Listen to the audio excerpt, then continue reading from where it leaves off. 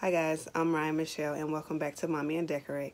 On today's video, I will be in Family Dollar and I just wanted to show you guys that you don't need a lot of money to go shopping for home decor.